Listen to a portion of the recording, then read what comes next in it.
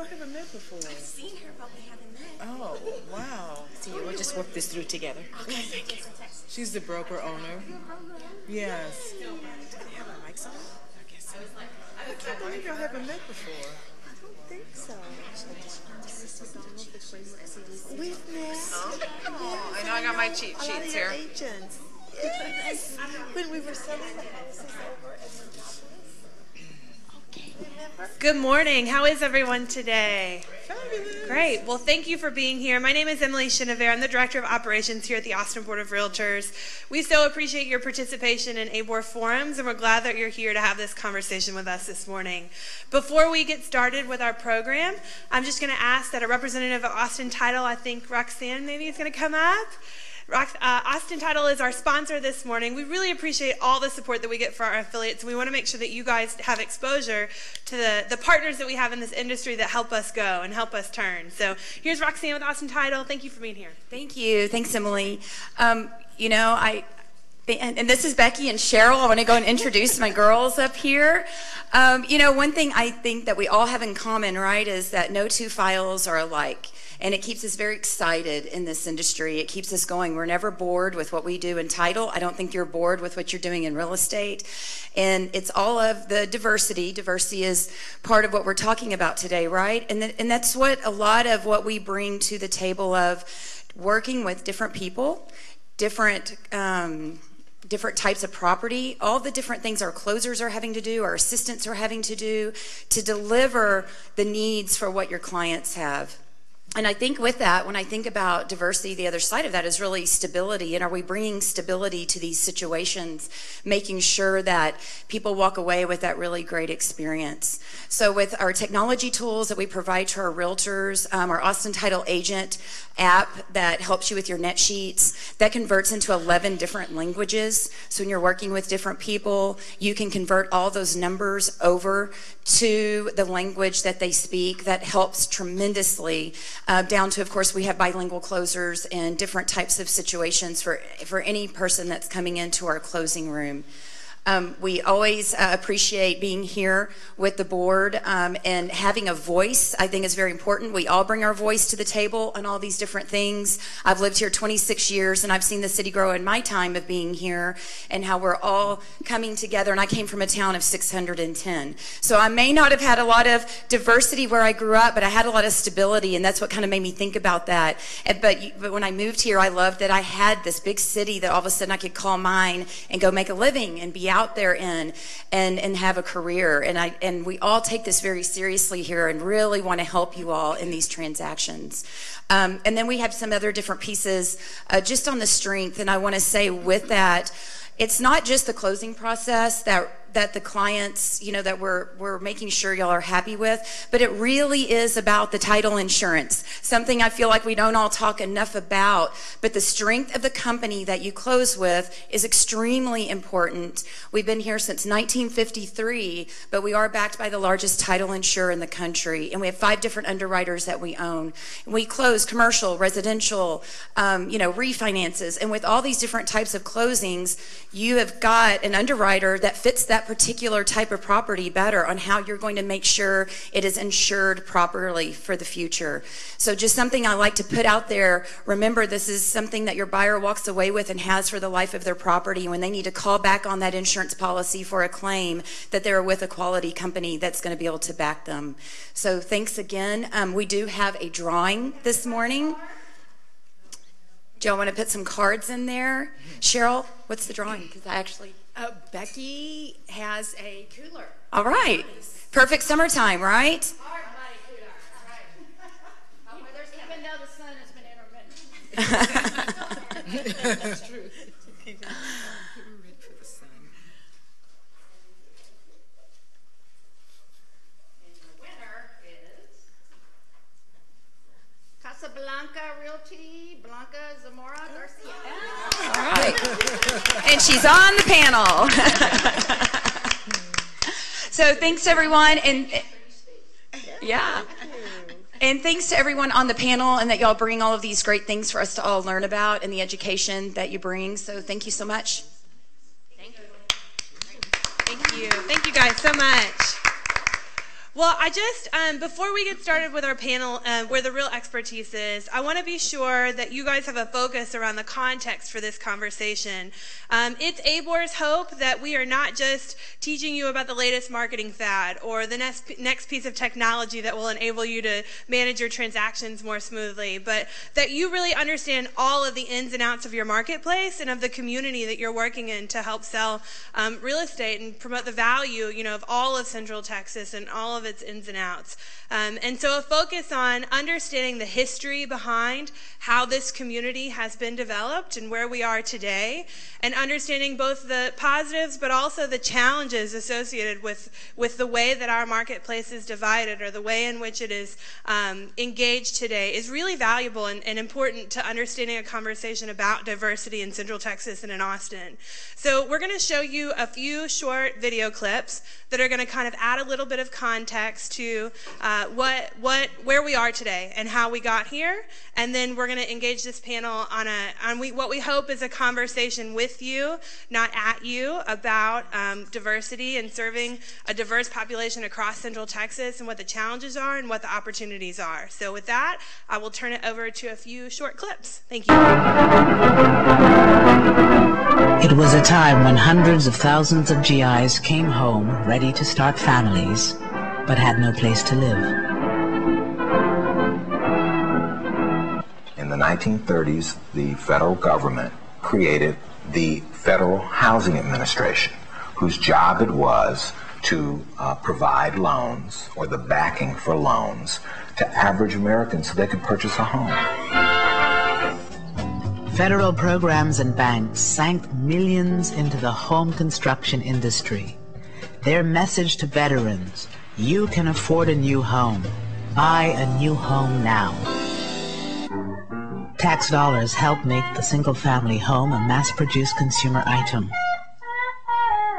The American dream had a new name: suburbia.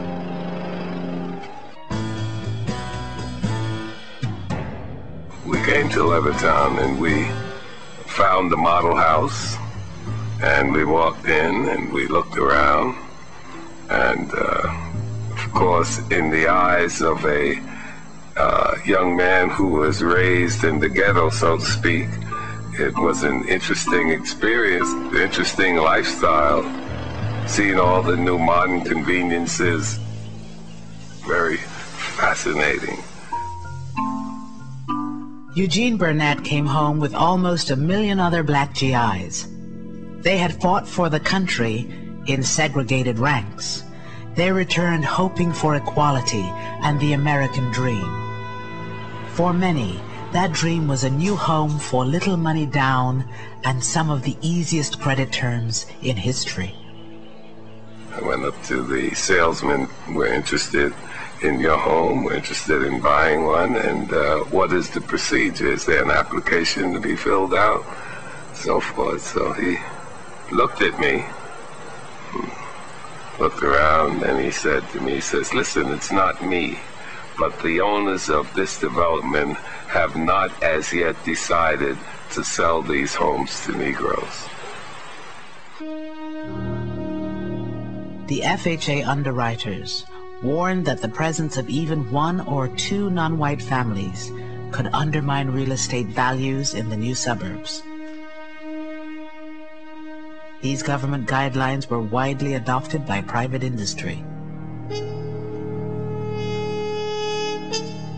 Race had long played a role in local real estate practices. Starting in the 1930s, government officials institutionalized the national appraisal system, where race was as much a factor in real estate assessment as the condition of the property. Using this scheme, federal investigators evaluated 239 cities across the country for financial risk. So that those communities that were all white, suburban, and far away from minority areas, they received the highest rating, and that was the color green.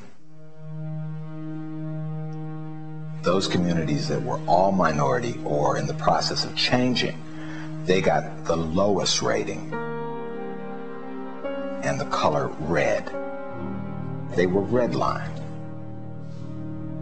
As a consequence, most of the mortgages went to suburbanizing America, and it suburbanized it racially. As homes in white communities appreciated in value, the net worth of these white families grew.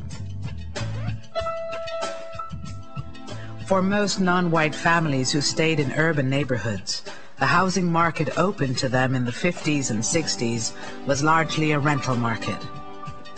You don't gain equity by paying rent. Where one's family lives in America is not just a matter of taste and preference. You have the issue of housing and wealth. The majority of Americans hold most of their wealth in the form of home equity. So that's their nest egg. That's how they can finance the education of their offspring. That's how they can sort of save up for retirement. It's their savings bank, right? They're living in their savings bank. My family, like a lot of families,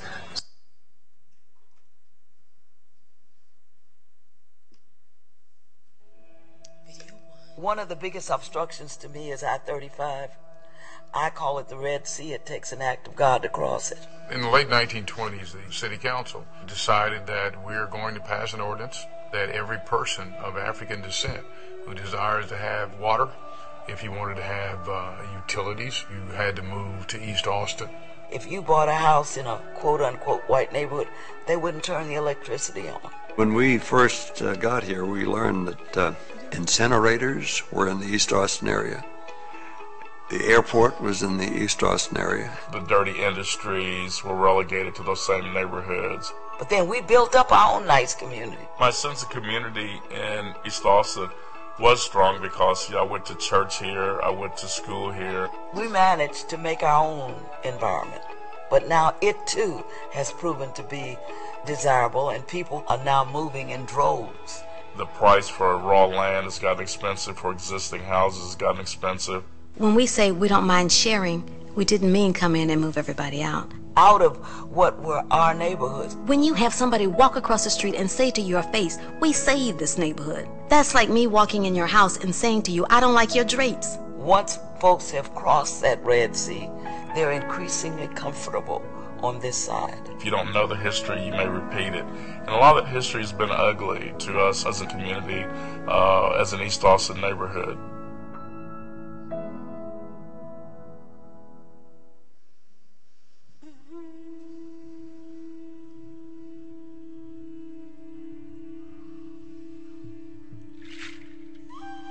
I grew up in the Guadalupe neighborhood, which we had a big divide, not only 35, but the other divide was 7th Street.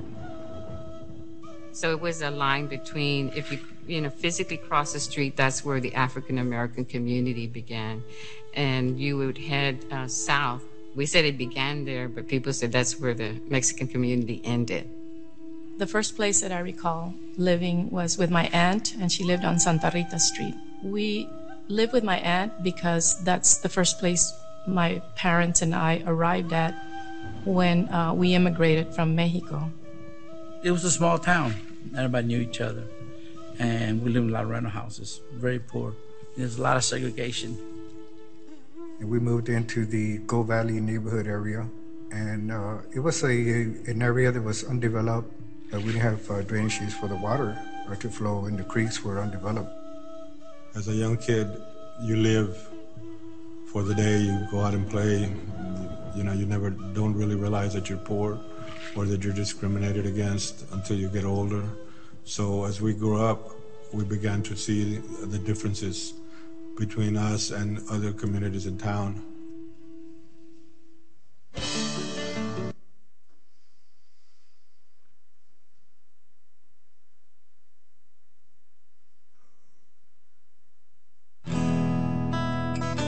And she says, but I was born and raised here in town. It doesn't matter. You marry a Chinese and you're no longer a U.S. citizen.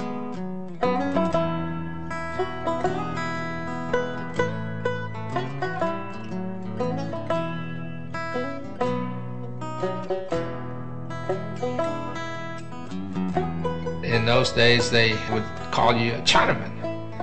And my mama said, no, you tell them you're an American Chinese. They used to do a lot of shirts for the people downtown, the bankers and all that. It was not Chinese food.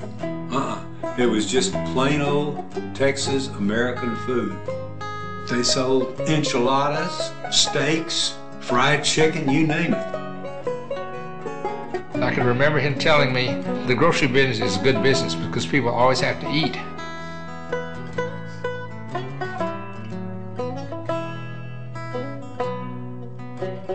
In those days, there weren't enough Chinese here to even constitute a minority. They were more of an oddity than anything. All right. Well, thank you, Jenny, for running those clips for us.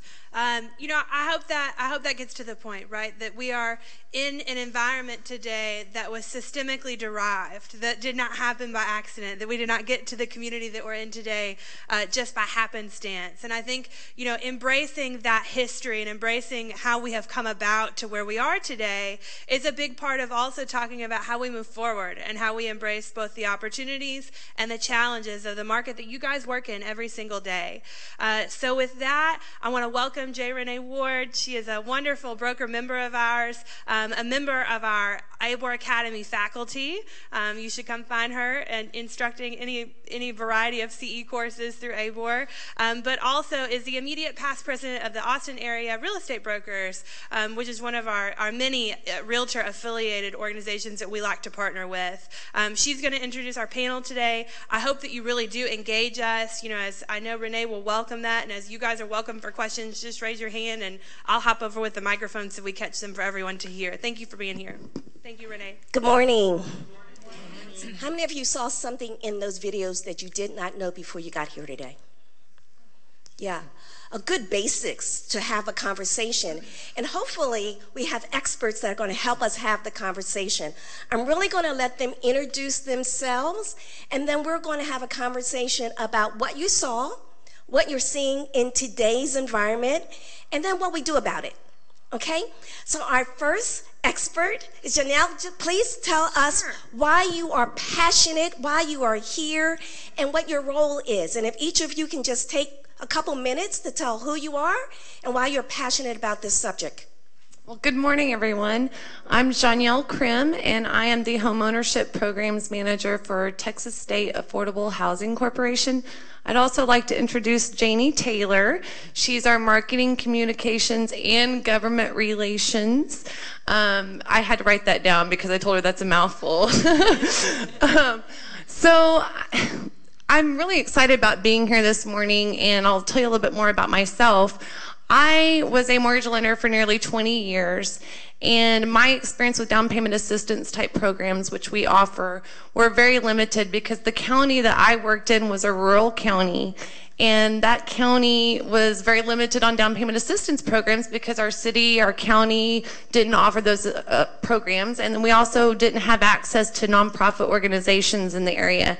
So when I learned that TSHAC offers down payment assistance programs to our low-income borrowers all over the state of Texas, I made it my mission with this job to make sure that every realtor and every loan officer out there knows that your home buyers can get free money from TSHAC anywhere in the state of Texas that they want to buy a home. To tell you a little bit about our programs and who we are, we're the Texas State Affordable Housing Corporation, fondly called TSHAC, so if you hear that, that's what we're about. We are a 501c3 nonprofit organization, and we were created by the Texas legislature to have the mission of helping provide safe, decent, and affordable housing to low-income Texans. And so that is a passion of mine, and I feel very excited about having this position and being able to help those home buyers seek their dream of home ownership with our down payment assistance programs. So a little bit about our down payment assistance programs, and by the way, the 3 minutes, that's going to be really hard for me. I'm really excited about it. You're good. Okay. I'm really excited about our programs. I put I put some brochures on the tables, and those brochures kind of give a synopsis of the programs, but we have two programs that are very exciting, and our down payment assistance program is a 30-year fixed rate loan and mortgage that has down payment assistance attached to that. And that down payment assistance that we offer is a grant to the home buyer. There is no second lien, no second mortgage. It's absolutely free money to your home buyer. The other exciting thing about that program is that it does not require your home buyer to be a first-time home buyer.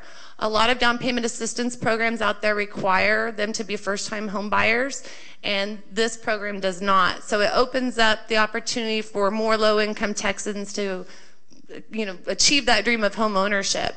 Our loans do come in either government or conventional loan options. So either of those options are available to them. And our other program is our mortgage credit certificates program, and that is an annual mortgage interest tax credit program that is exclusive to first-time home buyers. But that program is very exciting because it gives the borrower the opportunity to take a $2,000 annual tax credit on their income tax return every year for the life of the loan as long as they live in the property. And in the position that I'm in, I have actually had a couple phone calls recently that were, I'm doing my taxes, I see this mortgage credit certificate option. Why can I, or rather they want to take advantage of that then, and they are asking questions about it. But unfortunately, that program is only available for you when you are purchasing the property. So when I tell them that you have to have done that prior to purchase, they're really upset about that. And so then they're probably calling their realtors and their loan officers wondering why they didn't tell them about the program. So I'd really like to encourage you to look more into the mortgage credit certificates, and maybe we could talk about them today. But be sure and let them know about that program because they can't take advantage of it after they purchase the home. And as I said, it's a $2,000 annual tax credit. So that potential for them to save tons of thousands of dollars over the life of the loan is huge. And so those are the synopsis of the programs, but Great. I wanted to... We'll come back. Okay. So, but also give them information, so if they wanted to get back in touch with you, what's the best way to get back in touch with you? We have our cards. We also have some flyers on the table that are our website. And if you look at that, we have two different flyers. We have one that is where our home buyers can go to the website and find a home buyer education program in their area. And actually, Frameworks is on our home buyer education list. We very much encourage home buyers to get home buyer education. And the way they get in touch with you is? Well, my phone number. I'll give you my phone number. We actually have cards there. Sarah is our homeownership programs coordinator, and unfortunately I don't have cards here today, but I have her cards there, and we have a hotline number that's on that card, so feel free to call us if you have any questions. Great. Thank you so much. Ms. Joyce, thank you for being here. Thank you for having me. So good morning. My name is Joyce McDonald, and I am the Executive Director and co-founder of Frameworks Community Development Corporation. We are a HUD-approved housing counseling agency, so we're HUD designated. If you go to HUD.gov and look for a HUD agency within the Austin area, you'll find Frameworks Community Development Corporation. We're the type of organization that the government promotes for education, counseling, default mortgage counseling, financial literacy education. We provide all of the services that are necessary to prepare buyers for the homeownership process. And we do that through a couple of venues. We have homeownership education classes that we hold every second, third, and fourth Saturdays of every month. Second and fourth Saturday classes are held from 8 a.m. to 4 p.m., and those are in English. The third Saturday's class is held in Spanish language, and all the materials that are in English are also in Spanish. We see about maybe 18 to 24 students per class, so the class gets really full. The way in which our participants engage in our program is that they learn about us through website, through going to HUD.gov, realtors, lenders. We're on all the down payment assistance program websites. There's just a myriad of ways in which your constituents, your clients can engage. But it is so essential because it does level the playing field. Education always levels the playing field. Most buyers don't know that homeownership is a process beyond just working with a realtor and lender. So we like to really drill down on the education. We use a national curriculum made by NeighborWorks America, which is a national intermediary. And NeighborWorks America, Realizing the American Dream, is in English and Spanish, and it's a wonderful curriculum, and it covers topics like credit, are you ready to buy a home, mortgage financing, working with a realtor, and post-purchase education, because education should not only engage with the acquisition of the transaction and the financial responsibility and understanding the elements of mortgage financing and how to negotiate a contract, but it should also cover and the title company and we do promote title very heavily, and because most people don't know what title policy is, and it's not just the fact that the seller is going to pay for the title policy insurance. What is that title policy doing for you for the life of the loan? But post-education, working with contractors, being insured, being fully insured. What happens if you're in default? We want families to know that we're in the game both at the beginning and also after. So we promote, if your home buyer is in default, come see a HUD-approved counseling agency so we can help you navigate with the servicing entity who's actually managing your payments and dispersing your statements and understanding that world so that they're not clueless about it. But it also empowers buyers to be able to go back and ask the right questions and know how to engage in dialogue about this product, knowing the difference between interest rates versus APR. I mean, we really drill down. When folks leave our class, they're really empowered. The second piece of it is it's counseling, and counseling is a face-to-face platform with a housing counselor who's certified with NeighborWorks America to discuss their specific financial profile in order to understand the difference between pre-qualification, pre-approval, what I've been qualified for, what I can afford, your current budget, your post-budget, your back-end ratios. I mean, we literally dig deep with that buyer so that they can understand that when they're speaking with their realtor, they pretty much know how much they can afford and what they can spend. And we do talk about all the down payment programs. How you and your clients can engage is by going to our website, which is www.frameworks, C as in community, D as in development, C as in corporation.org. O-R-G. And going to the homepage is the home buyer registration, and we also have online classes as well, but nothing really replaces the face-to-face. Let's see, am I missing any information that you asked me to provide to our guests today? I think you're doing great. Okay. Thank you so much. Thank you all so much. Okay, so Ms. Garcia, she's the owner of Casablanca Realty. Please help us. Good morning, everyone. I'm very happy to be here. And yes, going back and reflecting on the videos that we saw this morning, I am very passionate about affordable housing in Austin, in Metro Austin. I work with a lot of first-time home buyers, and if all of us here in this room are very cognizant of the fact that what is affordable housing in Austin? Even in Manor, in Kyle, my folks are now having to look in Lockhart. So we are facing, folks, a very huge dilemma. We don't have affordable housing in Austin, and we have to find some solutions. So yes, we can talk about down payment assistance, all kinds of down payment assistance. That's not going to help my buyers. That's not going to help. We can go, I send my buyers to Habitat for Humanity. They have wonderful programs to help them get ready to buy a home. I've worked with Joyce, I send my clients to her too to get ready. I sold houses that I pushed the city of Austin, for them to build homes that they can sell that they can sell at affordable prices to these families so they can stay in Austin, so they can build the community, that they can build the economy. And Joyce worked with me, I think about 2 or 3 years ago, in the Montopolis area. They had like 20 lots that were infill lots that the city then built houses. And Joyce, I know, sold some of those houses. I was a listing agent, and we were able to place 5 low-income families. And we're talking low-income families, minimum 80% of the medium income for the Austin area.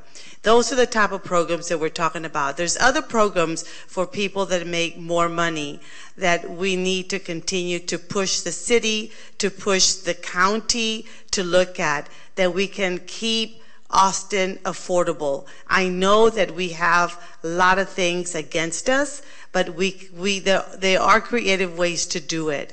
I have been working with people that are being displaced because they're in the Riverside area. There are apartments that are being torn down and people are having to be moved out. I've worked with those families, trying to find them a place. It's nearly impossible. So those are the things that I'm very passionate about, that I work with every day. And I know the facts. I can tell you about other programs that are very good. The Mueller Foundation is very good. You have to wait for, but there's 2 programs there. And are you, who's familiar with the Mueller Foundation and have sold? Okay, I've sold for those that, for first-time home buyers, and for the resale program, that's also really good. The Mueller Foundation will resell a unit. And if you have someone that makes up to 120% of median income, so for one person at $63,000, they can buy a resale unit, and that's really good for a young professional moving into Austin. They can buy one of those units, and so that's really good because they get to stay in town.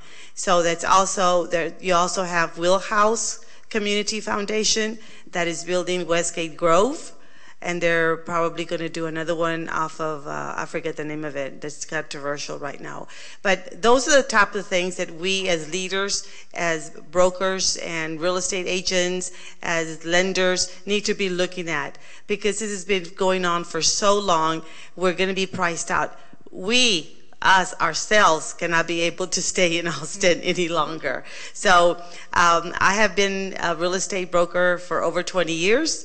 My office is in South Austin, actually in the Boulding Creek area, and I'm about to be not able to afford my office anymore because of taxes. But yes, this is not just because of people that cannot afford to stay in Austin, but it's also personal. Just for us as well. So yes, we can continue the conversation. I'm going to pass it on to Sandy. Actually, this is very, very personal. When I started working as a real estate agent, Sandy was doing education. She was doing Homeward Bound, and that's where I was working with my first clients. Remember, Sandy, when we were young and beautiful? Yeah, because we started when we were 2. Here you go. Miss Sandy Batiste. Hello, everyone. So I get the fun opportunity to talk to you about lending and the impact. How many lenders are in the house? None. Okay. So this is for you then as real estate agents to know the impact on the lending side and how you really need to engage with your lender. We saw the video, and I want to give it a context of when you look at a house and you look at the external outside of it and you see that there is a crack in that house that goes down to the foundation, and then you walk in the inside and you see cracks, and the doors are difficult to open and close, the windows are difficult to open and close, you pretty much know you've got a foundation problem, right? And you know that if you don't fix the foundation, then fixing everything else is not going to work. So that's kind of where we are with the regulation side of the mortgage industry that impacts your industry. So now with looking at the compliance issues from the Consumer Financial Protection Bureau, your lenders are tasked with, providing loans that are not creating a risk with a foundation that's broken. So I'm just going to give you really quickly a couple of statistics to put this in perspective for you.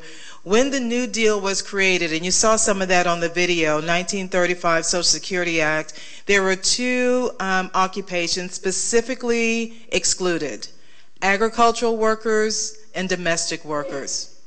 So those were predominantly your African Americans, your Mexican Americans, your Asian Americans. So those were the low income workers that they did not have even the opportunity to engage in home ownership. So FHA was created. It had the same exclusionary practices. So just to give you an idea, between 1934 and 1962, the federal government, FHA, backed 120 billion home loans. More than 98% went to whites. Of the 350,000 new homes built, and they specifically they looked at Northern California, between 1946 and 1960, fewer than 100 went to African Americans. And I can go on and on. So what I'm saying to you is we have a systemic problem. And unfortunately, what that has led to, the government has tried to regulate that, but they haven't fixed the foundation. So we have the things like the Fair Housing Act, we have the Community Reinvestment Act, we have really what started at the Civil Rights Act of 1966, which did not have any enforcement. So we have the Fair Housing Act that came along in 1968. So all of these, and now with the Consumer Financial Protection Bureau, your lenders have the burden of trying to show that they're not discriminating against anyone. And you can talk to any lender. I don't think any lender, just like I don't think anyone selling real estate is going to say, well, I'm not going to sell, I'm not going to provide financing because of the color of someone's skin. At the end of the day, we all want to get paid, and we can't get paid if we're not, as a lender, closing loans or as a real estate agent selling houses. So I want you to recognize that there's a systemic problem, and to me, the solution is education. So it's great what Joyce does at Framework CDC, but to me, it needs to start even earlier. The education needs to start in high school. We need to have financial literacy throughout, whether it's at grade school, junior high. By the time that student gets to high school, before they graduate, because not everyone's going to go to college, and that's okay. But before they graduate, they need to have a basic homebuyer class. If you want to buy a home, because that's what they're thinking, but they have no clue. They have no context. They may not have anyone in their family that has ever owned real estate. And so it's unfair for them to graduate thinking that it's going to be possible for them to buy a house, A, without having regular income coming in, what the significance is for their credit score, to have the ability to save money. Maybe they would be more motivated to go to a vocational or trade school to get the skill sets, or go to ACC to go through a certification program that they can complete in 6 months or less and start working and gaining income. So until we start fixing the foundation, and then again in college before they graduate, as an exit, they need to be able to take a homebuyer education class, because then it's more significant and it ties everything together of what is important and how they should be engaging and which jobs they should be hired for. I mean, how many of you, when you bought your home, did you have any idea of what that entailed? So the system is broken. And unfortunately, whether you're on the lending side or the real estate side, you have to deal with it in your business.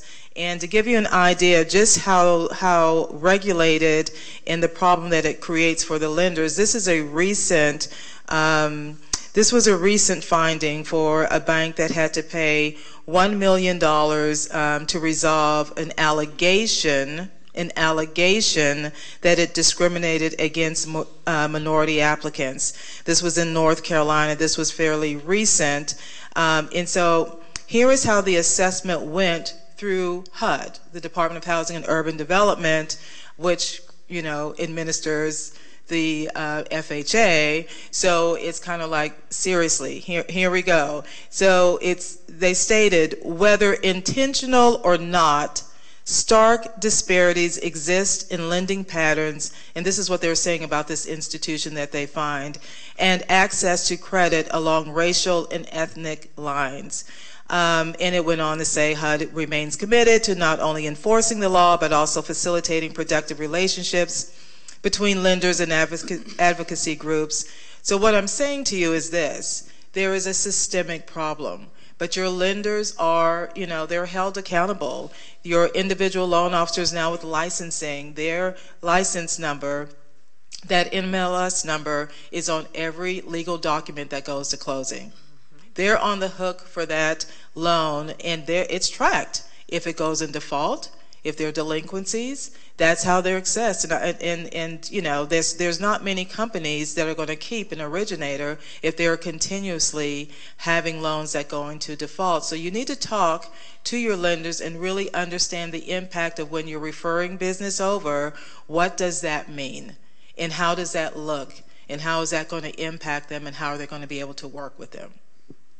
And if they want to get in touch with you? If they want to get in touch with me, the best way is on my mobile phone, 512-923-6782. Great. So I really want to have a conversation as opposed to, we have experts in the room. So if you have questions, if you have comments on what you've seen, I see a hand.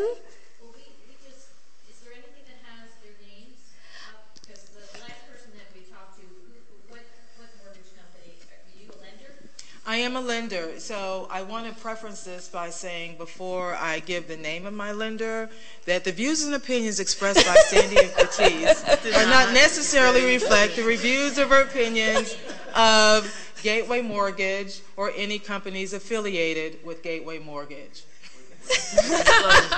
That's my disclosure. So it was Sandy Baptiste, Gateway Mortgage. Do you want to guys say your name and your companies again? I don't think they all got it. Frameworks Community Development Corporation. And I'm Janielle Krim with Texas State Affordable Housing Corporation. I have some cards and handouts on the table. Ms. Garcia? Ms. Garcia. I'm Blanca Garcia with Casablanca Realty. Can't see it. Oh, it's too small. Okay. Comments, questions? Yes, ma'am.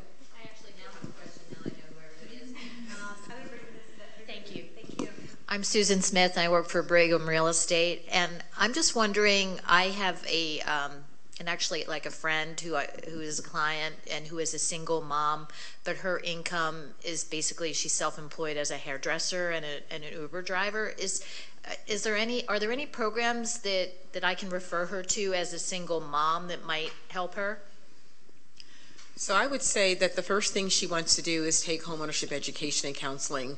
When a lender looks at a self-employed individual, they're looking at the most recent 2 federal tax returns, and they're looking at the business income that's netted as a result of the Schedule C with the deductions of expenditures. So most self-employed folks will typically write off all of their expenses, and so they may gross a large amount, but they net very little because they've written off a lot of their expenses, which only reflects a very small amount of earnings. So before we can even have the conversation about down payment assistance programs, it's more for that self-employed person to determine how much they can afford based on what's left over when averaging the net incomes, or if the net income for the current year is less or more than the net income from the previous year.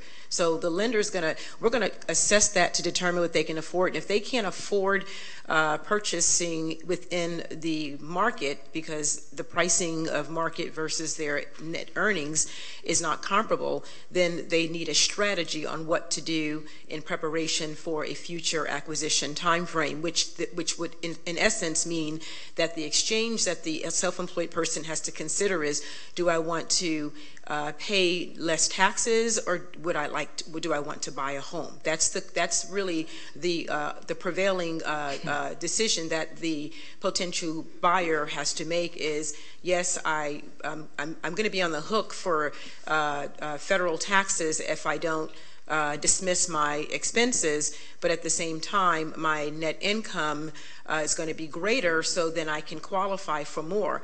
Once we see that they're earning income that can engage in the acquisition, now we can have the discussion about where do you want to live and what down payment assistance programs are offered within the geographical area of the interest of purchase. So that would be the direction that we would take as a housing counseling agency, and I'll leave it up to my colleagues to add information to what I've just provided.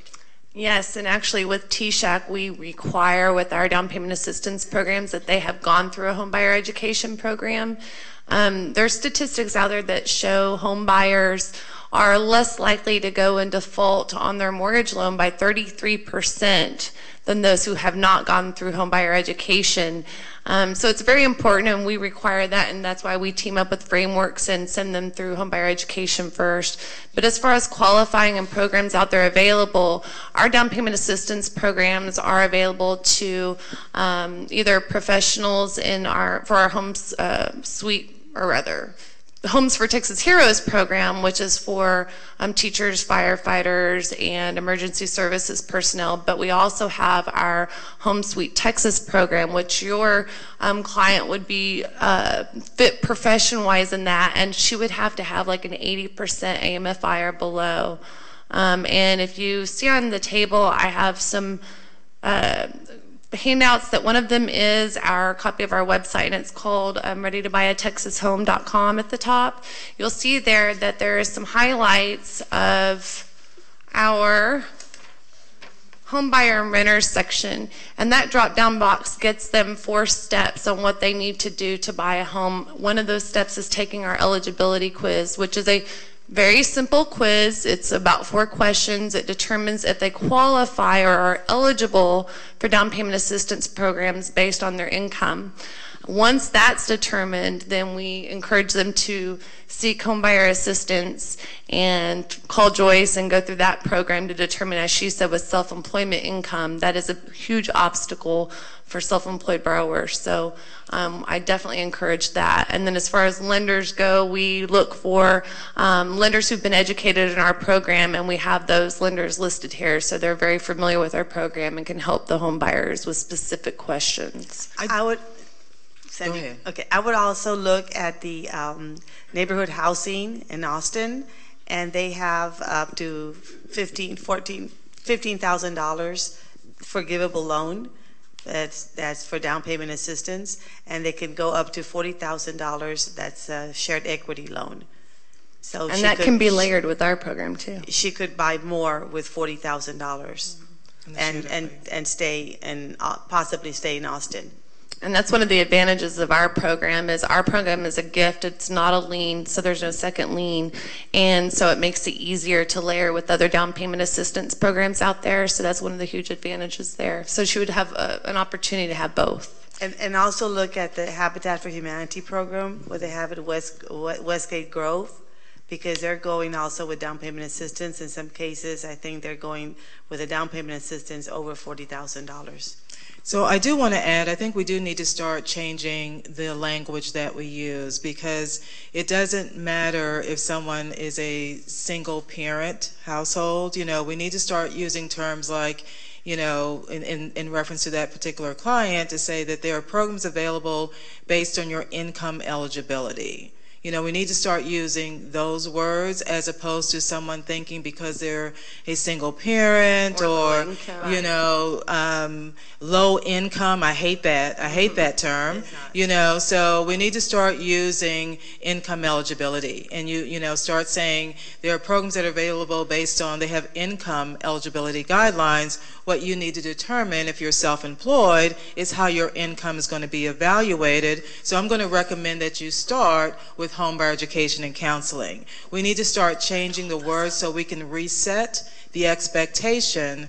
There's no such program out there just because someone is a single parent that's going to wave a magic wand to get them into a house. That is so true. Very true. So as far as the home buyer education program, I know people that are contract workers that if they had changed the way that they license themselves, like if they were to incorporate, they could have paid less taxes or made themselves in a different tax bracket. Is there anything in your homeowners education programs that helps people to kind of navigate that process? Where No, we don't drill down that deep. We don't deal with corporations, LLCs, and how you structure your business to determine. I think if I'm understanding Yes, your question exactly. correctly, we're not mandated by HUD to provide that information because that's legal in nature, and it's because it's legal, because it's dealing with how you structure your business versus the tax bracket or how your organization is taxed. That becomes a legal mandate, and so they need to meet with a certified public accountant for that kind of advice, or a tax advisor, or an attorney for that kind of information. I think that is paramount to know when you're starting out as an entrepreneur or self-employed individual, what's the best way to structure your business in order to determine whether you embrace the losses or the gains, if you are in a corporate, a S corporation or C corporation, if you're an LLC or a limited partnership. Those type of legal structures are within the discussion of someone who's licensed to practice law, or a CPA who's licensed to practice tax preparation and can give that type of legal advice. So I would advise, just as a aggregate discussion amongst the room, is when you are dealing with self-employed individuals, to have that conversation with them, because maybe the structure of their business makes a significant difference of how much they earn and how they earn, if they're a W-2 employee to their business, or if they're W-9, or whatever that structure is, in their best interest to help make sure that their residual income or their earnings is more fruitful or more profitable, in order to be able to move into asset acquisition and investing. So and how soon? Right. How soon they want to purchase, right? Exactly. Because when we do that entity, we do it for legal reasons, for liability, and then we do it for tax reasons, to either avoid tax or save taxes. Those are two different things. And as a self-employed person, raise your hands, right? We know that when it gets closer to the time we want to apply for a loan, we may have to change how we file taxes. Yes or yes? Yes, go ahead. Good afternoon. My name is Christy, and I'm a newer agent with Keller Williams. And what I'm finding is I'm pretty excited when you get an eligible buyer. And I've had a few, and it's very frustrating, as you said, Blanca, when you can't get them a home in the areas that they're excited about. And so what I'm seeing is, I feel like I'm steering a little bit, is that the right word, when you steer someone to a different neighborhood based on, here's what you're going to get. And I've lost a few buyers who went back into leasing, and they were eligible, but they just couldn't afford to live in Pflugerville, Round Rock, Central, and they didn't want to go out to Hutto or Manor and these places where. So I don't know, what language can we kind of help our clients to educate them a little bit more on what's available, because the realities are, they can't. So as Blanca was saying, and I have an administrative assistant whose name is Blanca, so I shouldn't be forgetting that name. But as Blanca was saying, the most lucrative down payment assistance program, but it's only focused within the Austin Purpose jurisdiction, which is also known as the Austin Proper, is the City of Austin's Shared Equity Program. The Shared Equity Program is a down payment assistance program that allows up to $40,000 in assistance that can be used to gap a buyer up. So if a buyer is able to qualify for $140,000, for instance, this $40,000 is going to gap them up to $180,000, and so now their purchasing power is $180,000. Their loan is $140,000. The second lien, which it is a second lien, a 0% interest second lien, is the $40,000, and so now they're able to look for houses within a larger price point, or up to that price, that new price point.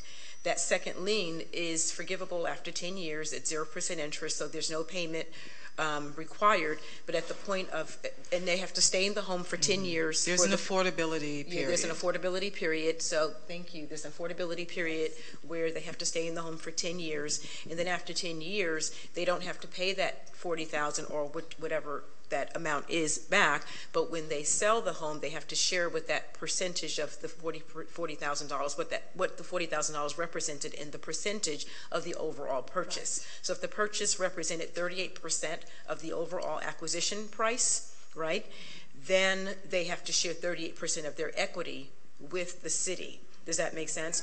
And it is based on 80% MFI income and below.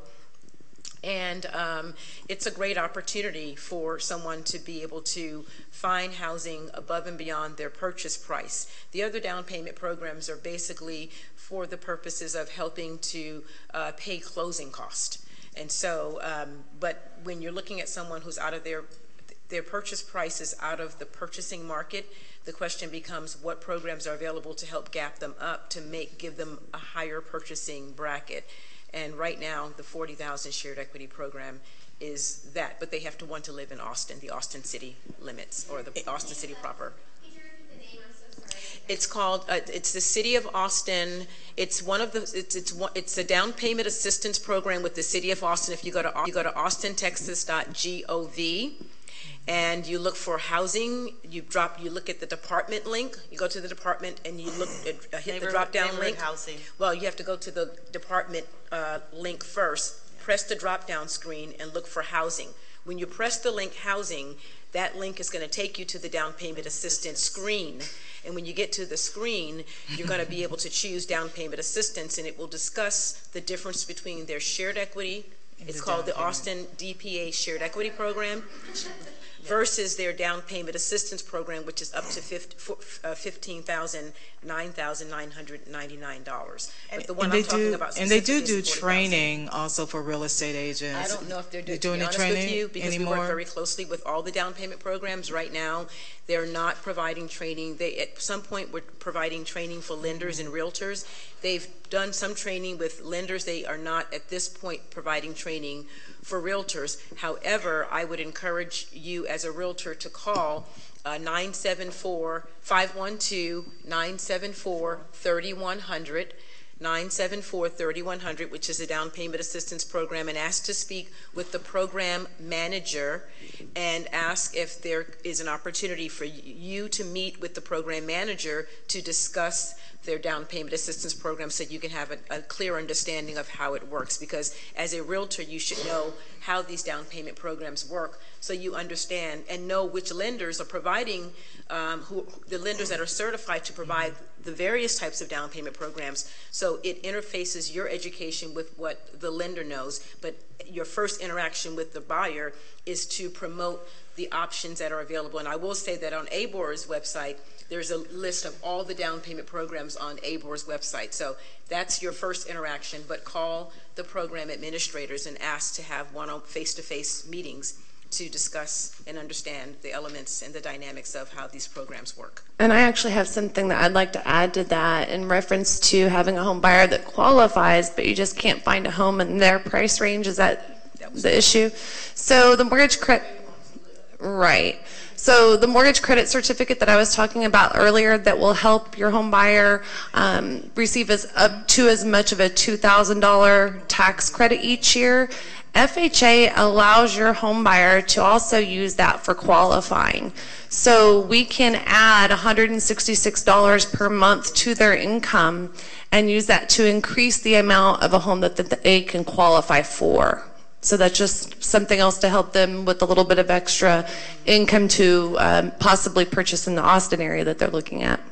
Let me also encourage you that this is an ongoing educational process, right? Because if you're not working in Austin, those programs aren't for you. But that doesn't mean that Williamson County doesn't have another set of programs that if you're working in Williamson County that you need to be familiar with those programs. And by the way, they change. They change. So you can't go to a class and, oh, I got it.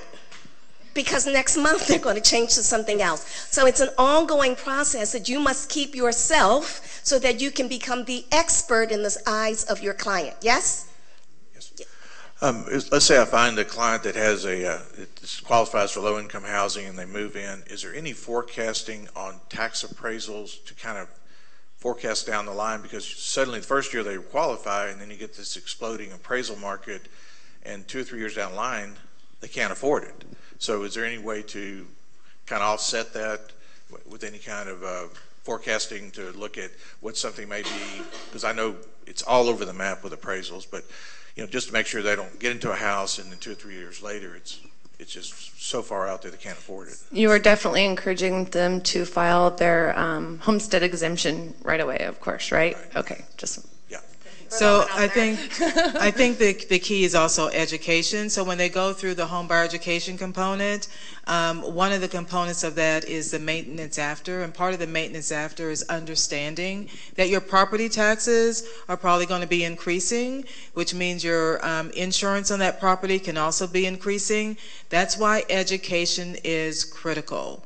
But they're also building an asset, so there's that part of it, but the expectation is that they have to be prepared that, yes, your property taxes will probably be increasing. And they, you know, it may be that they also need to get more educational skills with their work skills so they can start making more money. So that's the importance of home buyer education and counseling, so they understand it's not static. Just because they're on a fixed rate mortgage doesn't mean that the property taxes and insurance will not be changing. And to add to that point, I don't know of any forecasting future. I know that Austin is a booming market, so is Central Texas, and therefore property values are going to continue to elevate. So the forecast right now is growing economy, you know, economic development, expansion, increase. Austin is on the Central Texas area, Dallas, San Marcos, San Antonio, Houston, they're all on the top cities to live in. So that's going to keep growing. The other element that I would like to add to that is when someone's buying a home, they have to think, how do I manage my money, and am I saving? Am I putting money away? And they have to start thinking, putting money away in investment venues like money market accounts that may earn a little more interest than your historical savings accounts. They have to become investors. They have to look at ways to sock money away to be able to respond, because if they don't get increases in because incomes are not growing comparable to home values and the economy. So the responsibility on a home buyer is that I have to start saving, I have to start putting money away, I have to have that discretionary income to support. Although I've applied for homestead exemption, what am I doing with my money? And do I have the ability to keep up with the rising values of property, which includes taxes? They have to shop for homeowners insurance every year. They don't have to keep the same homeowners insurance policy that they have. They should be doing a comparable shopping every year before they renew that policy. So it's about financial management and financial coaching. I have a comment though. Sure. I do know that on some of the programs, like for example, the Westgate Grove community, that they're buying if the purchaser is buying the affordable price, they're going to be taxed at the affordable price. I do want to say that I'm not quite certain if that taxation on the affordable price will remain constant. So we probably want to, because I know it will be. It was just I happened to serve on the board of the appraisal district, and it was passed. Oh, good. Okay. Good. Yeah. I just wanted to quickly also comment in response to Jay Renee's heed to you that these programs change and that they fluctuate, that part of being a member of the Austin Board of Realtors MLS system is having access to a program called Down Payment Resource, which pairs down payment assistance programs with specific properties, in part because they are always fluctuating. So to have an entity that is managing this fluctuating market of programs available to your buyers and pair that, layer that within the MLS really puts that information at your fingertips if you are accessing it. And it's incumbent upon you to be engaged with how those programs are changing, where they are, you know, when they are available, and utilize that tool in an effort, you know, to better promote what is available and what's out there. Thank you. I think one of the biggest things is education for both your buyer and you, and to team with a lender that is going to educate the buyer versus saying, yeah, I'll get your loan, and they come to find out that they really can't. I mean, I work with a team of lenders that are honest with people, and they will tell the customer that, no, you can't do this. You have to do this first. And they'll actually guide the customer through the loan process as we guide them through the purchase process. It's a team. It is a very team. So, and it has to be very transparent, because the last thing a lender wants to do is to say to someone, well, I don't know why your agent's showing you houses over there, because, you know, this is it right here. This is where the number. So it's very much a team in setting and managing that expectation. Well, example of me, I'm working with a client right now that was $2,000 over the Westgate project, so he doesn't qualify for that. But he's working with, I've got him working with a lender that's being honest with him, yet they went by a builder who's telling them that they can afford $20,000 to $25,000 above what my lender is telling them, and we're trying to coach them. It's like, well, they said they can buy it. It's like, no, you can't. This is what you have to look at. If you buy now, this is what you're going to be appraised at.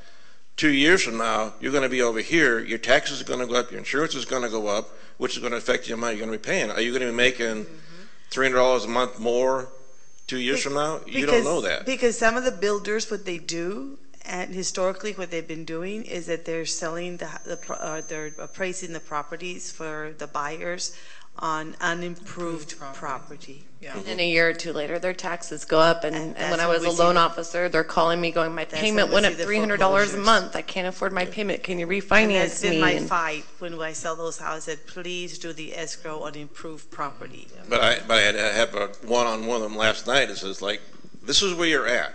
This lender is telling you the truth. This is a builder. They've got deep pockets to play around with things to make it look like you're going to get into the house. They have their own lender and they have their own title company. But it was also helpful that you knew that to be able to tell them, because otherwise a lot of realtors that I've worked with in the past didn't know that necessarily. And like I said, 2 or 3 years down the line, I was getting phone calls saying, I can't afford my house anymore. Can you refinance me? But unfortunately, they don't qualify at that higher payment. Right. Have you noticed in dealing with your clients that only one of your titles is realtor, comma, educator, comma, psychologist, comma, financial advisor, comma, do you know what I mean? And because they trust you, because they have a relationship with you, they're going to be more likely to believe what you tell them. Yes. It is important that you know so that what you're telling them is the truth. What you're telling them comes from a place of knowledge. What you're telling them won't get them in trouble 2 years down the road. And the only way you know is that you get the information so that you have the information to share with someone else. Yes? Here's the other thing. It is important, my job, I'm going to say for Renee, is not only to get them to house, but to make sure that they can stay in that house. That's right. Not only to get them in job, but I would be unethical, right, if I didn't make sure that next year they could still make their payments. That I didn't tell them that next year, you know it's going to go up. You should put money aside because we just did this based off of land alone. And when the improvements come, you should have enough money set aside to pay that. And when they call you and say, you're going to have to sell the house, I can no longer afford it. Unfortunately, there's not going to be any other place that they can afford. Yeah. So to add to that, one of the things I always ask buyers before I start the pre-qualification process, I ask them this question: how much do you feel comfortable in making a monthly payment? Now that you're going to be trained, how much do you pay now in rent? How much do you feel comfortable? Let's not talk about what you're going to pre-qualify for yet. How much do you feel comfortable with a mortgage payment? I want you to write that number down. And so, because as they get more involved in the process, they may qualify for a lot more than what they feel comfortable in a payment. And if those two are not reconciled, you're typically going to have a meltdown before closing. So for the gentleman, one of the things you may want to ask that person, your client, is, so tell me, how much do you feel comfortable in a payment? Get it down to payments and have them tell you that. Another way of saying that is just because they give you the money don't mean you need to take it. Right. Because then the reality, this is what your payment's going to be, but you're telling me you're comfortable with your payment here, so if they're saying, well, I'm comfortable with a payment of $1,200, well, your payment's going to be $1,600 a month, that's a big difference. So when you start talking in terms of payment, then that may give them a reality check, and they may go, well, no, I can't afford that. I have 2 questions for you, but I do want to add something to what we're talking about. And I have a friend who she had a realtor before I met her, and they already had signed an agreement. She was going to help buy and sell. So, she pretty much did all her own work in looking for a new builder. And I told her about a few communities, and she went to them. I said, just have your realtor check them out with you, look into them, all that good stuff. And so she did, and she recently, actually just last week, came to me bawling and said, my lender's asking me to come with $4,000 more to closing just for taxes. And this is in Via Sorrento with D.R. Horton, which we all know in that area the tax rates are extremely high. And I said, this is literally, they've been in the process of purchasing this spec already for a few months, so this just threw them off guard. So at that point, obviously, I don't know their contract with D.R. Horton, to help her, and I can't advise her fully because I'm not her realtor, but I did tell her, hey, go ahead and talk to your realtor, your lender, and the builder. But this is such a surprise for someone to have $4,000 additional to bring just for taxes. That's a lot of money to me, $4,000. I can understand maybe $1,000 that, oh, if this came up, you need to bring an extra $1,000 maybe. But $4,000 seems like a lot. I mean, is there something we can do with that to help them, or pray? No. No. I mean, really, unless and probably what and this is unfortunate because it's that I call it the psychology of the sale.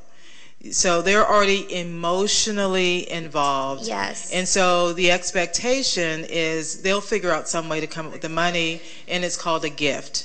So that's what they're anticipating, is that if you want the house, this is what it's going to cost you. And I asked her, can you guys afford, I don't mean to be rude, but can you guys afford this if it goes up the following year? And she said, well, yeah, we can afford it, but, it just threw me off guard. It's so surprising.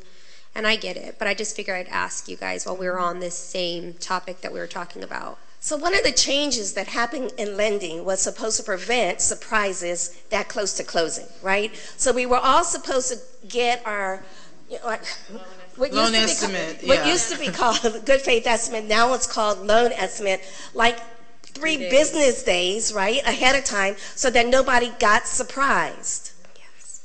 Unfortunately, I have seen that that's not always happening. So one of the things you might want to do, I know you're not her agent. Yeah.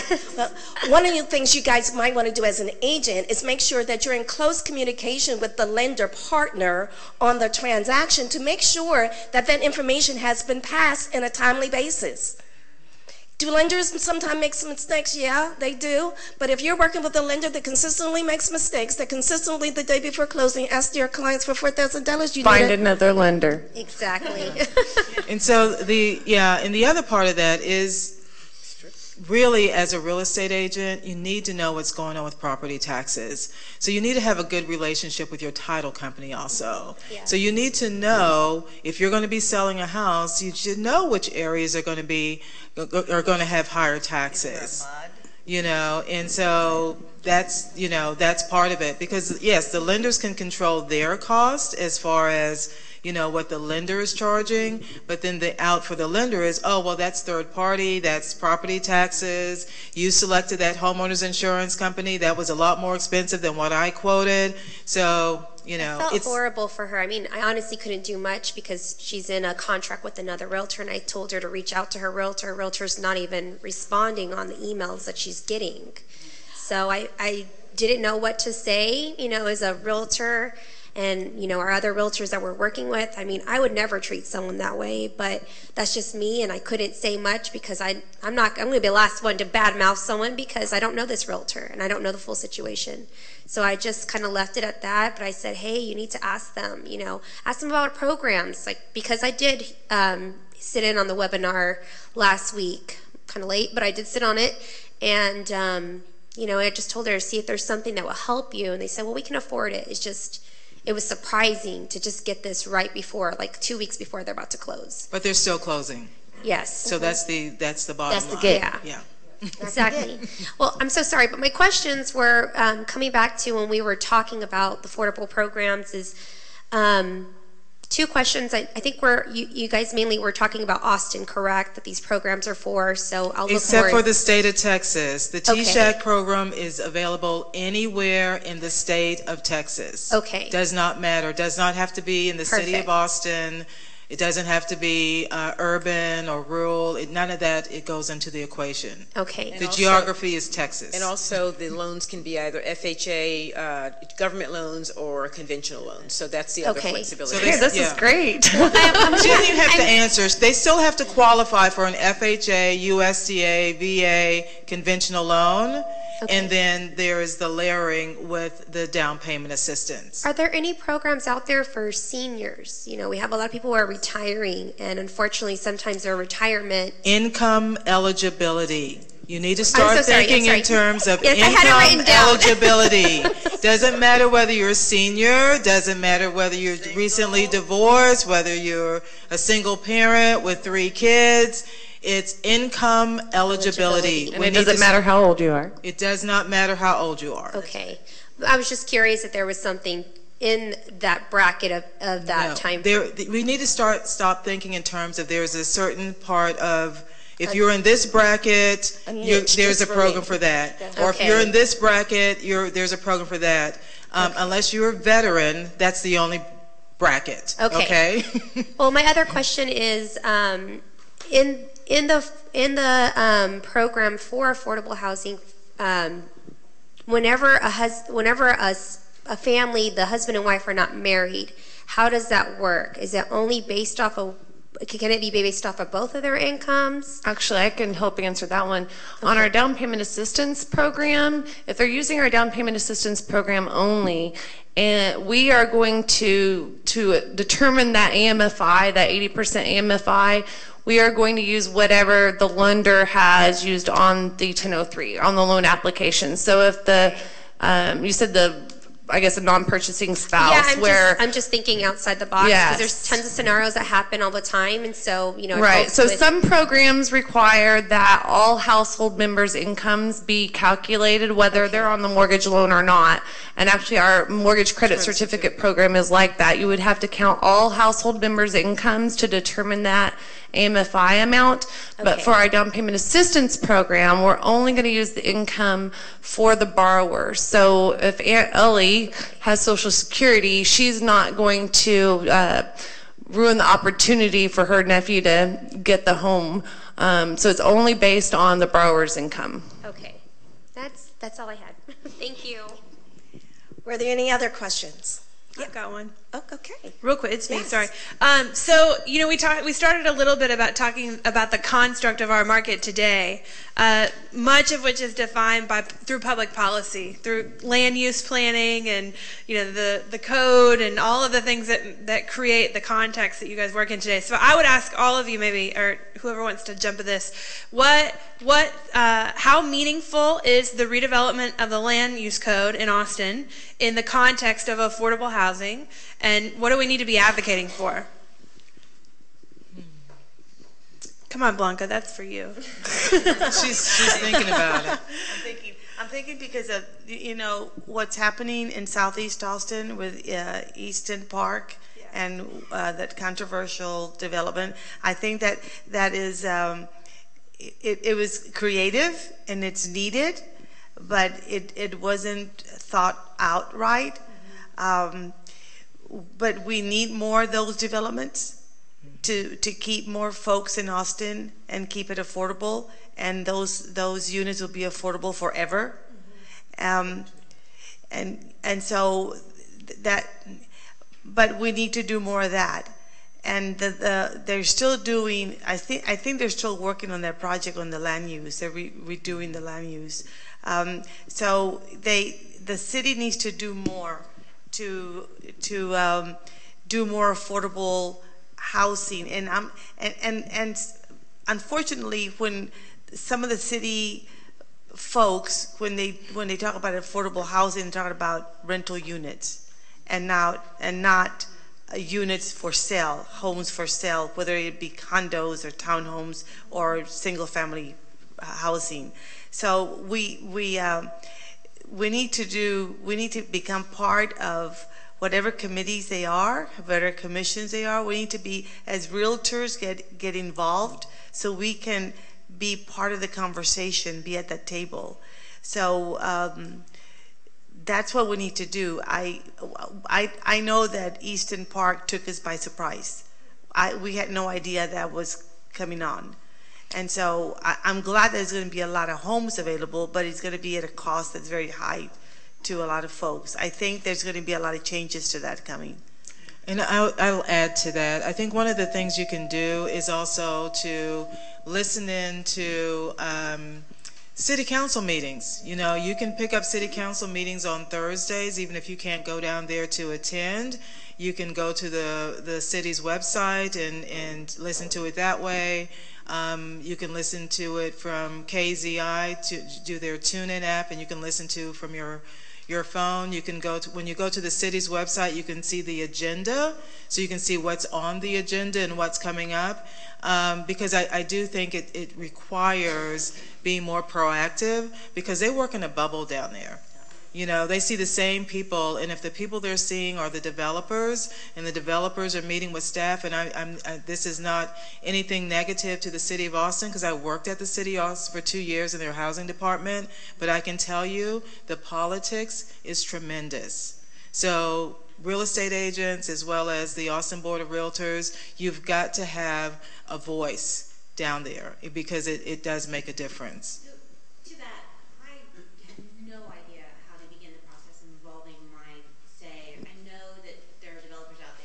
Need to be creating housing where they're building for the buyers, and that means that bringing their costs down. So where do we start as far as getting ourselves involved? If you could guide us. Well, Coach, you know, I would encourage you personally to get engaged through the Austin Board of Realtors, through the Government Affairs Department, on public policy teams, each of which are oriented around specific issues of interest: transportation, water, development issues, these issues that we're talking about right now related to land use. They meet monthly, and Andre Lubomurov at the back of the room would love to take a business card and get you involved in those meetings, and be aware of what ABoR is advocating for, so that if that doesn't look quite right to you, or you've got questions about how that policy came about, or you think you could improve upon our thought process, we want to hear that, and we need to hear that. A diverse group of voices is what improves ABoR's ability to engage the city and say, we've got this really strong constituency that sees this issue from all sides. ABoR launches an annual public policy agenda that outlines our interest in a variety of areas of interest. You should find that public policy agenda on ABoR.com under the Advocacy tab, and just check out what we are saying on your behalf to be sure that that lines up for this marketplace. Code Next and Imagine Austin are part of the government. Code Next. Yeah, let's do terms just real quickly, and then I'll turn it back over to you. Code Next is the process by which the land development code in the City of Austin is being redeveloped. That's the project name that they've given it. The land use code dictates everything about what we're talking about: where houses belong, what houses look like, how affordable or not affordable they are. It dictates all of it, and it's intrinsically at the center of your business in the City of Austin. Code Next is meeting, they're meeting all the time. There are public input opportunities, there are committee meetings, it is like death by a project. And then Imagine Austin is the name of our comprehensive plan. It's essentially like the strategic plan for the city. What do we want to look like? Do we want to be connected or disconnected? Do we want affordable housing or do we not want affordable housing? Do we want to be dense or not dense? It's supposed to give the coloring book for what Austin should look like moving forward. Code Next should help us figure out how to color that thing in. What are the actual process, the actual context by which we will grow and manage the growth that we are experiencing every single day. So they're really, really important projects. We want you guys to be engaged. We would love you to be engaged through us. If that's not feasible for you and you want to go straight to the talking head, then go for it, guys. We just want you engaged in this process because it's so important to you and your clients and our future. Can you talk a little about Leadership Austin, because that's another way to connect? Absolutely, yeah, and ABoR's got a great partnership with Leadership Austin. Leadership Austin began as an organization that was affiliated with the Chamber of Commerce and then split off to be its own entity and its own voice. It is a group of alumni of some of the greatest and best community minds and leaders we have in this area. They have wonderful programs that will introduce you to all of the issues that we are kind of addressing here and more. You know, think about how healthcare and transportation and housing are all interconnected, and how do those things work together, and what does that mean for our community. They've got great kind of curriculum that you can run through on an annual basis, but they also have a monthly breakfast series called Engage, Austin. ABoR is the lead sponsor for the Engage Breakfast series. Their next meeting is May, I think it's 24th. It's whatever that Wednesday is, the week of the 24th, and it's actually gonna focus on, how do we overcome party politics to have real dialogue about meaningful issues in our community. I don't care if you're a Republican, I don't care if you're a Democrat, but what are these issues that we are facing, and how do we get rid of what's happening at the pulpit and talk about what's really happening on the ground, which is a great message for realtors, because we value not on the basis of the party that you affiliate yourself with, but on the actions that you take. The outcomes that directly impact our membership and homeowners are the ways in which we evaluate who we endorse, who we support, and how we engage you. So it's really a great pairing to the way that ABoR works on your behalf as well. Thank you. Sandy, this question's probably more for you. You said earlier that we can fix all these things, but the foundation is really the issue. And we haven't talked a whole lot about that today, so I'm interested in knowing if there's something currently going on being advocated for to get programs into the schools to educate high schoolers, if there's something we can engage with, and if not, how do we do that? I think the best way is if you can get involved with your school boards, if you have kids, and that would be the way to do it, to have a voice at that level, because that's where it's going to start. I think it will take a grassroots initiative to make the changes at the school level, because it is also its own political entity.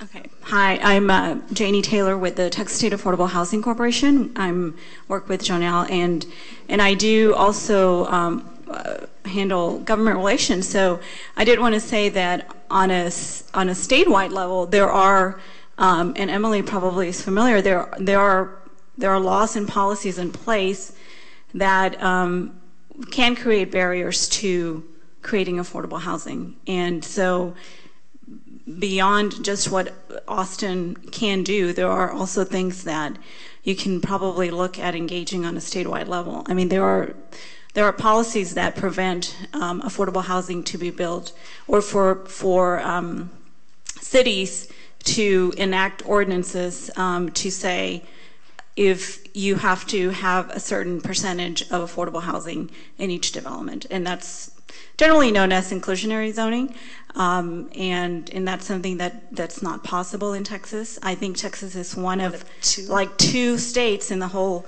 country that doesn't allow those type of ordinances or policies to be adopted at a local level. So beyond what you can do in the city of Austin, I would look at what's going on in the statewide, at the legislature, which you should advocate for if that's the position. And then in reference to financial education, there was a bill that passed a couple of years ago, I believe, that added some curriculum in the schools. It's very, very limited. So there are groups like Race Texas. They're called Race, like RAISE Texas, which is an advocacy group that works for creating more financial education in the schools. And so that's a group that's going out there and advocating for changes. They also advocate for some changes to pawn shops and those type of payday loans that can sometimes create financial obstacles for people when they're trying to build financial wealth and buy a home. So. Oh, and one more thing, sorry. I think there were a couple of people that were talking about folks that are self-employed or they're entrepreneurs. There is an organization that's also a CDC like frameworks called People Fund.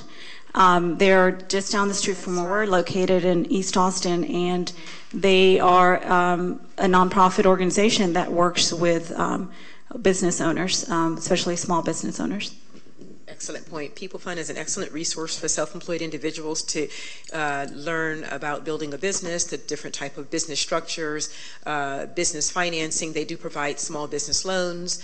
They're a community development financial institution, also known as CDFIs. community development financial institution. I would encourage you to encourage small businesses to engage in that nonprofit platform to learn about all the aspects of business. I think they also partner with other resources that make a business owner more successful, and they get it. They understand what a business needs to do to grow, but also the individual business owner, what they need to do to be able to engage into home ownership and building assets and how to best structure their business to acquire homes and to build wealth. So CDFI, People Fund, it's the word people and the word fund as one word, peoplefund.org.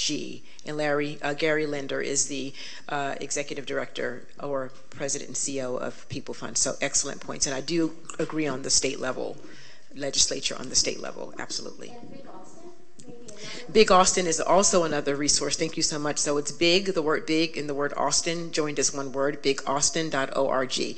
They're another CDFI that provides education and development for entrepreneurs, and they also provide microloans as well for small businesses who typically would not be able to gain financing through your traditional financial institutions. So they are also another resource. Big, the word big and the word Austin. Big Austin and People Fund. So they do coaching and that kind of thing. So those are thank you for bringing Big Austin. And I do want to add one piece about Leadership Austin. You can actually seek to become a part of Leadership Austin's program. I'm a graduate of the Leadership Austin 2012 class, and it deals with all the platforms: housing, transportation, education, housing, and they bring in folks that are at the top of the conversations and meet with those folks and challenge what's being done to make changes in the city. So it's good to go to the breakfast, but if you can actually you can apply to be a recruit to be a part of the Leadership Austin program, and if your application is accepted, they may ask for letters of references, but if your application is accepted, I know that it's a cost to join, to be a part of it, and but they do give scholarships. But I would encourage you to look into Leadership Austin, not only from the perspective of being engaged in the breakfast, but actually being a recruit or joining or becoming a Leadership Austin participant. Right, because and I bring it up after you graduate from it, then you become an alumni. But if you're in it as a participant, then you're right in the thrust and throes of the program itself. I'm class of 93, 94. Oh, you are? Yes.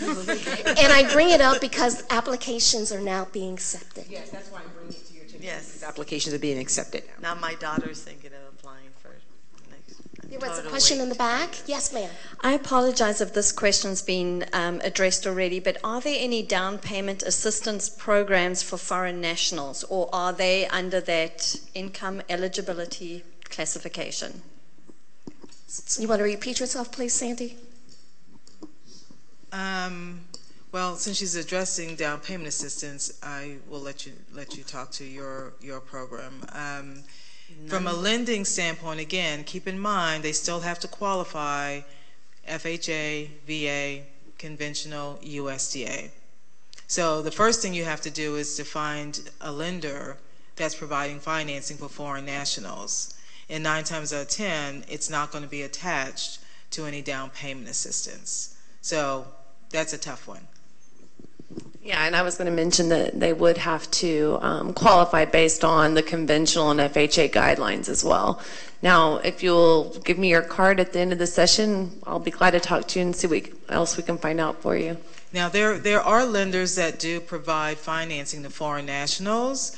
I don't want to mention any particular names because I'm not sure how, but I'll give you their names so you can, because they do, especially banks that are involved in a lot of your border areas, that they're going to be more inclined to have a particular program available, but it is going to require 30-40% down. It's going to require a higher down payment, and the interest rate's going to be higher.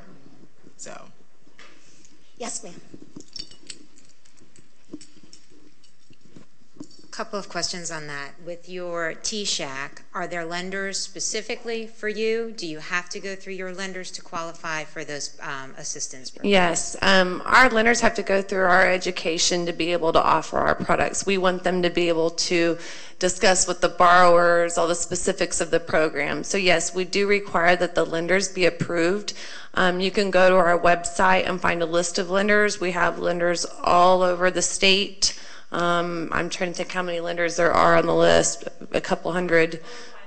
Oh, okay, so about 500. So there's plenty of lenders out there that on that list that they can find one in their area to work with. We have it organized by loan officer name, and then we even have a list of the actual companies. So, but yes, they do need to be approved to work with our program. There's some additional forms and so the training is what the lenders learn about to make sure that they're getting your clients through the process to meet a contract closing date, and then they're not surprised because they didn't do this step A, that kind of deal. So they're the lender training component. You are qualified then to work with them, I'm assuming. Yes, correct. Then the other it's the same thing for the city. Another question for Bianca. With the Easton Park, how are they going to keep them affordable? I'm just curious how when they go to resell them, are they going to be able to keep them affordable? They're not going to be taxing the land throughout the life of Blanca, it's a land trust, isn't it, Emily? Right? It's a land trust. Right. So the land is owned by another entity. It cannot be taxed as the home on top of the land will be. But the value goes up, though, doesn't it? The value goes up, but when you look at it at the appraisal, and you think about how we appraise property, the land is sometimes more valuable, the structure. at least equally as valuable as the structure. And to that note, and somebody else did bring it up, and I'm seeing more and more of it, and again with the income qualifications and such, or eligibility of the seniors. I mean, it's a real, I think, issue that really is never addressed in any of these programs that we come to talk to. I'm getting them over and over again where they're just not really, they won't qualify for those lower income, even just for the apartments, but they're just doing what they can to survive. They're getting their extra jobs, and that pushes them over those lower income, affordable apartments. But boy, it would be so nice for them to be able to, once they get taxed out of their homes, find something that they can purchase in the $1 to $150 price range that's doable. You've got your different ones. You obviously have your ones that are, we want them to sell their houses and they can move on and go buy their $400,000 house. We know the heck 'em for purchase. I mean, I know that that's out there, but there's not a whole lot out there for seniors, and it's more and more. I mean, I'm getting it all the time. Here's the other thing I would recommend. If they're already in their home, you need to really find a really good reverse mortgage lender, because maybe they should stay in their home and get the equity to live off of, because as well as they can use the equity to improve the property if it needs improvements. But again, you need to research and find reverse mortgage lenders, because it is a specialty. But that may be the solution. Instead of selling their house and trying to find another property, even if they pay cash on it, they still have to deal with the property taxes. A reverse mortgage could be a viable option. But it's still a very underserved market. It is.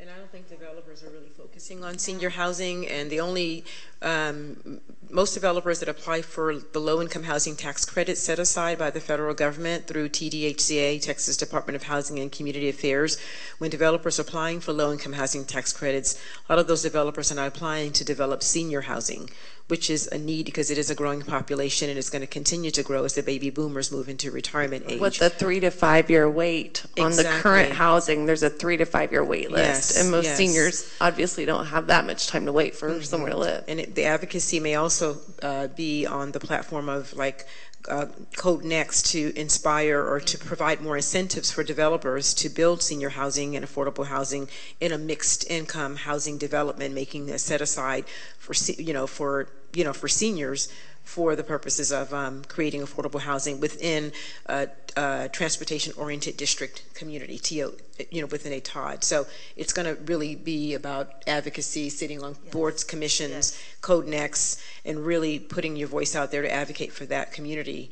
But right now, the most prominent development for low-income housing tax credit, for seniors, would be through a low-income housing tax credit development, but the developer has to be inspired to do that for seniors, and that to be done within an area where there's transportation and there's, public service housing and other basic need services.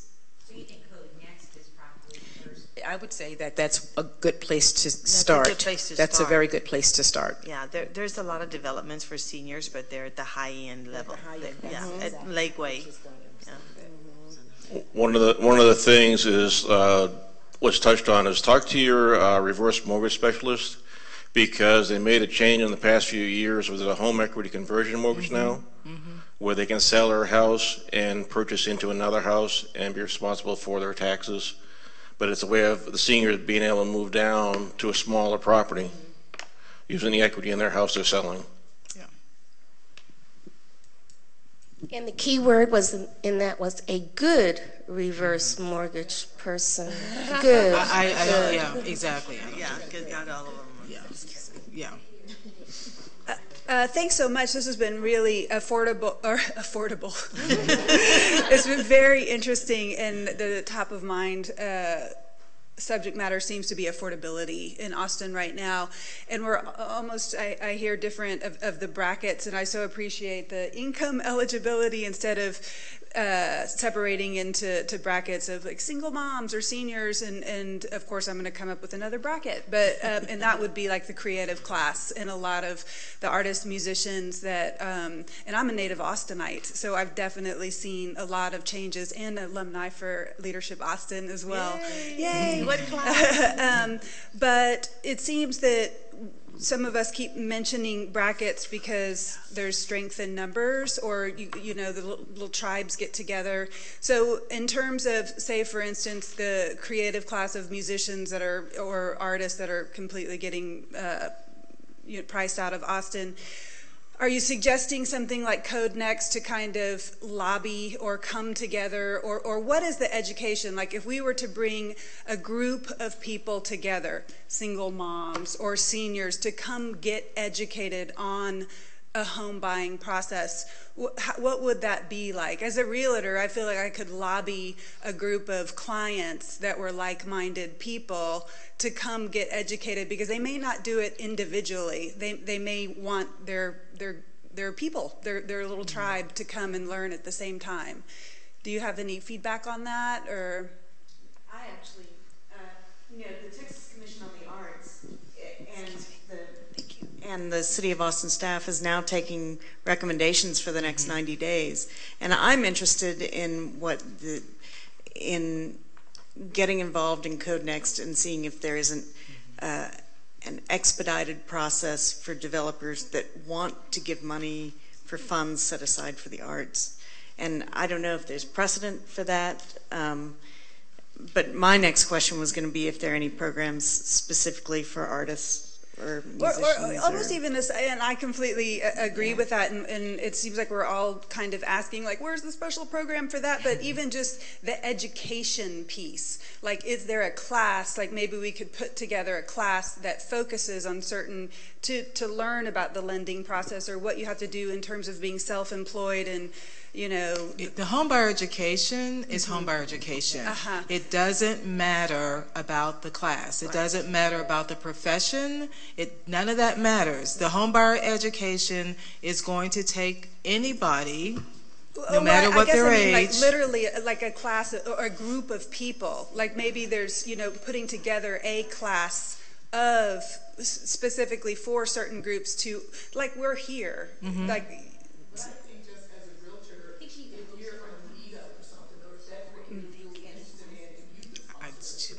Exactly.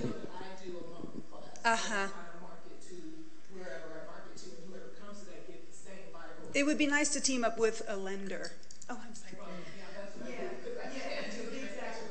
So let me tell you that that's a marketing opportunity for you, right? And so whatever group that you are either the head of the tribe or a member of the tribe, is your opportunity to market that group. So if it's the creative types, could you not get a creative type on a Saturday that says, we're going to talk just to you? And you're going to bring your lender, and maybe there's a couple other people that you can bring to support you, and have a class specifically for your target group, for your target area. It will grow your business, it will grow your brand, it will grow your pocketbook. Yes, that's exactly what I'm trying to do. So you're going to schedule that in the next 30 days? And you and your lender? And you got a volunteer here? I love that. Don't you love that? Anybody else want some money? Come on. I actually have a consumer class that we are working on right now that I would suggest you get in touch with me and maybe we can help you. I have a lender, and some of my clients, you know, you range the scope. I mean, it's a lot of hard work to work with folks that need that extra help. Yes. I'm committed to it because I am married to a musician and I am a native Austinite, and I'm in it to win it in Austin and the cultural fabric of our community. But some of the lenders that I work with are folks that are already pre-approved, and this is easy stuff. It's Right. a lot more work on my Right. part to have to do this, but I want to do it because I believe in it, and I believe in the long view of what Austin is. So, anyway. Are you a maroon? I am loyal forever.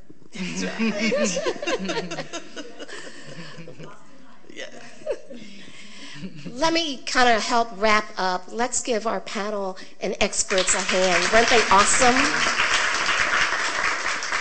If you take nothing else out, understand that we live in a growingly diverse city, which should mean to you opportunity. You should look at it as, gosh, this is great. How do I take this on? How do I make more money? One of my favorite, if you've ever taken a class from me, it says you can get rich in a niche. Y'all should write that down. That was good. You can get rich in a niche. It's finding your niche. Where is your tribe? How do you build your tribe? How do you go after that and still do fair housing? Yes. Still make sure you're honoring and not treating people differently, but people have different needs. And we want to be in an area and in a group that we feel comfortable and accepted in. Don't we all want to be able to do that? So wherever your tribe is, find out that's your opportunity, right? And you can find people to partner with. Find people that have the same goal, the same mission as you do. Take advantage of the resources that you learned here today. I, on purpose, asked them, how do they get in touch with you? Did you notice that? On purpose, I asked that question. Because after you leave here today, you may have a question. You may want to go back and contact somebody that spoke here today. You may not have wanted to ask your question in front of, you might want to be able to do it privately, right? So take advantage of the resources of the people that you see here. And Miss Emily, I'm telling you, there's so much knowledge there. Yes. Oh my God. Right? So if you want to know what's going on in the city and how it impacts housing in any way, Miss Emily is the source of information overflowing. Okay? All minds clear? Any question? Oh, yes, ma'am. So just to add here, I'm on the board for ARIA. ARIA is the Asian American Real Estate Association of America, and we are the only nonprofit trade organization in the U.S. Who help with home sustainability for the Asian Americans. And we offer home buying 101 classes throughout the year, about 4 or 5 times. And members take on, we are actually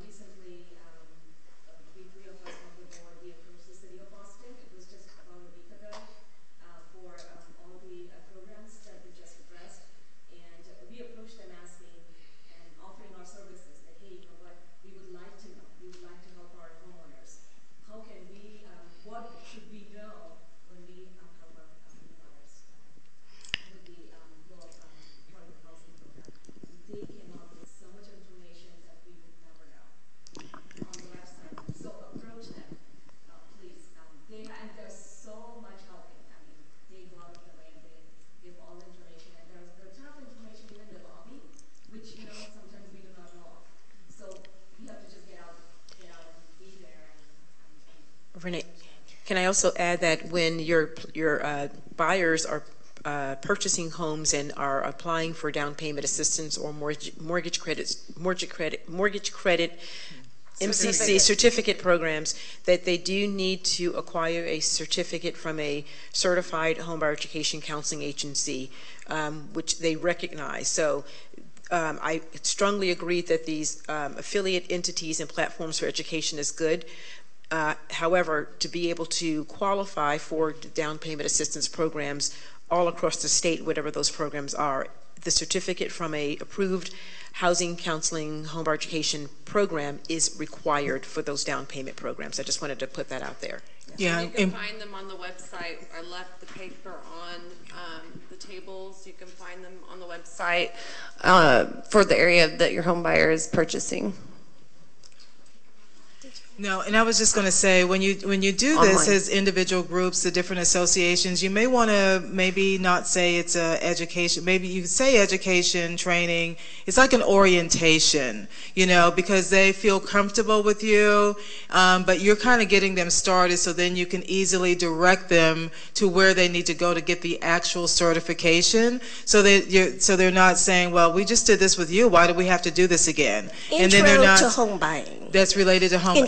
Very good point, because exactly. education and introduction are two different things. Do it that way, so because then they're going to be mad at you as the real estate agent that you didn't tell them, you weren't transparent. Right. They assume that going through you was going to make them eligible for these programs. So you kind of want to be careful how you couch your education training.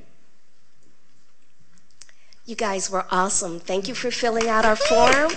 Have a great day. It was great. Awesome.